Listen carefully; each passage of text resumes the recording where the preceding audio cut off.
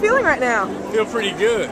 You know, I can't believe it's over. You know, you work so hard to, you know, attain these goals, and then once you get to that finish line, it's kind of like, what now? So, you know, I'm just enjoying it and reveling in the moment. So. And what's next for you? What are you thinking about? Employment and grad school.